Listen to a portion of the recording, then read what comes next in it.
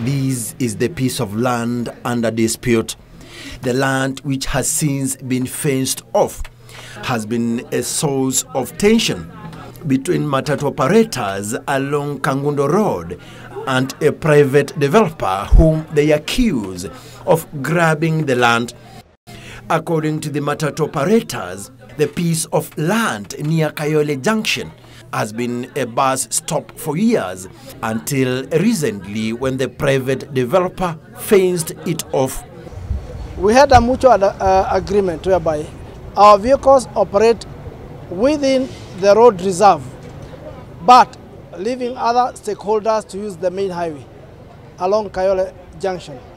But this has happened to be that in one way or the other, they have actually closed the area. It has become either a garage or a parking bay for trucks.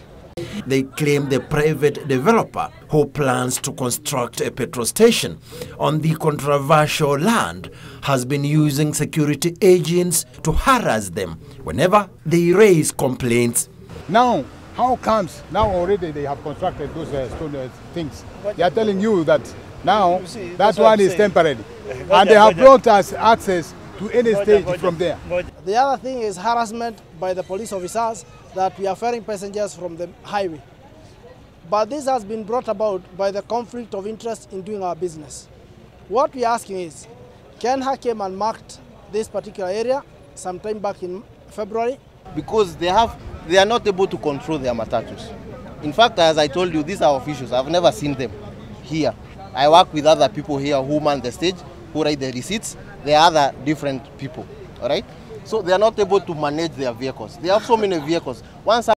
Nairobi Area Kenya National Highway Authority's Deputy Director, Engineer Andrew Maiteka, says the land is a road reserve and should not be interfered with.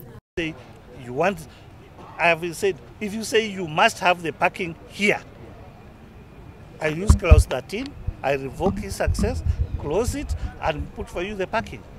He warned those who have an appetite for public land that they will not have their way. Samson Kitavi, Lunchtime News.